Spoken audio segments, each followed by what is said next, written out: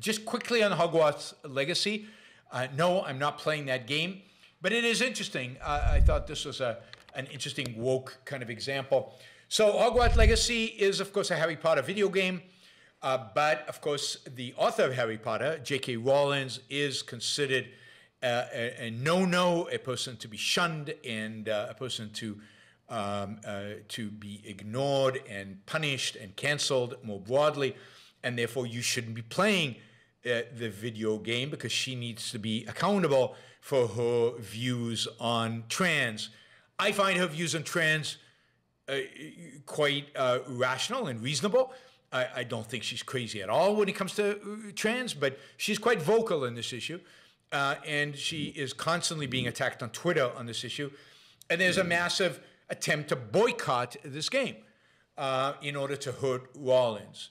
The funny thing is, of course, that the consequence of this is the exact opposite. This has raised the profile of the game. It's made it more visible. And in spite of the attempts of woke and cancel culture to cancel this game, it is the most watched single-player game in Twitch history. This is all on Twitch, which is very PC and very woke. The morality police are trying to police it, but it's the most watched single-player game in Twitch history.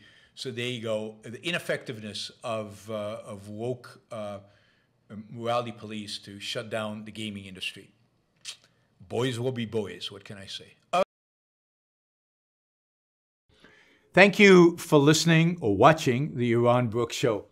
If you'd like to support the show, we make it as easy as possible for you to trade with me. You get value from listening. You get value from watching.